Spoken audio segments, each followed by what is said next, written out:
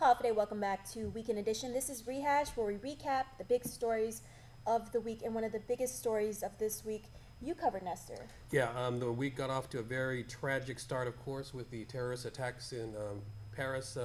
What we did was we had an opportunity to interview the Guam Honorary Consul for France, who is a longtime resident here, but is originally from France. Her name is Joelle Weiner.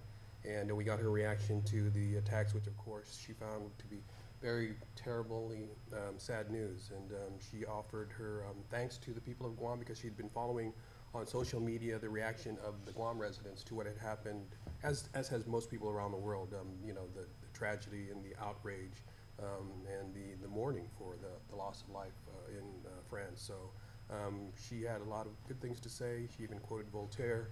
And yeah, that's how the week got off to a very sad start. And to add to that, I actually attended the Mayor's Council of Guam meeting, and the FBI spoke, and they were talking about how Guam might be thousands of miles away, but we are not immune to these types of attacks. And so mass gatherings should also be a place where we have high security. And one of those events that are coming up that are on the FBI here, their radar is the FESPAC.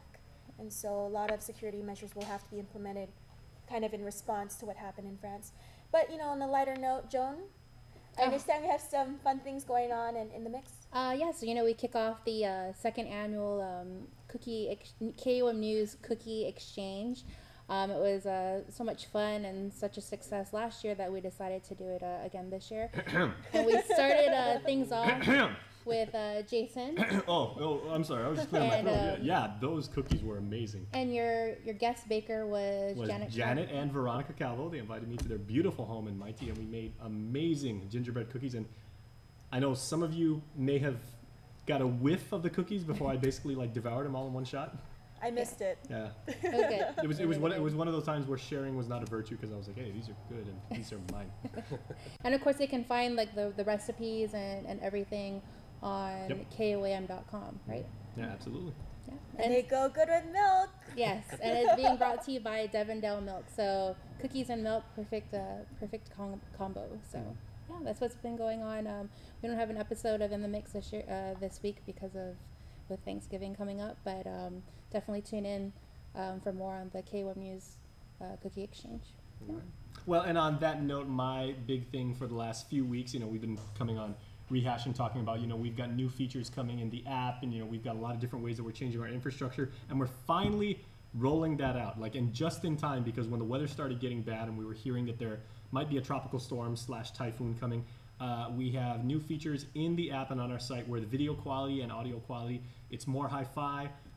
It is able to support larger displays, so it looks really good on much larger displays, even what they call the lean back experience. So if you're watching it in your living room, we are being able to deliver really high video, tell really compelling stories, and do basically everything that you guys have been churning out. We also have a couple web exclusive features right now, because Sabrina, of course, had a really good extensive interview with former Senator Dr. Aline Yamashita about her thoughts about raising an autistic child and her lifelong commitment to helping persons with disabilities on Guam. So you can actually see that. It's a really fascinating interview, and Sabrina and Aline, they both talk about a litany of issues and topics, and I mean, it's a really good watch.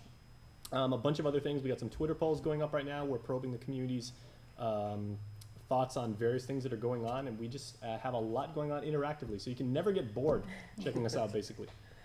And we're everywhere. Speaking of it, yes, we are everywhere. And being a reporter now, we have to Instagram, we have to tweet, we have to Snapchat, we have to everything. But speaking of videos, there was a video that was circulating on social media that prompted the Department of Education to actually launch an investigation at one of the northern high schools this week.